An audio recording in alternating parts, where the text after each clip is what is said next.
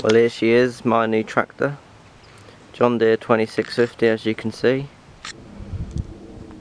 Yeah, she's a cracking little tractor. She's done 9,500 hours, and that's quite a lot, but she won't be doing much work at the moment. She might be doing a bit, because obviously it's harvest, but won't be overworking her.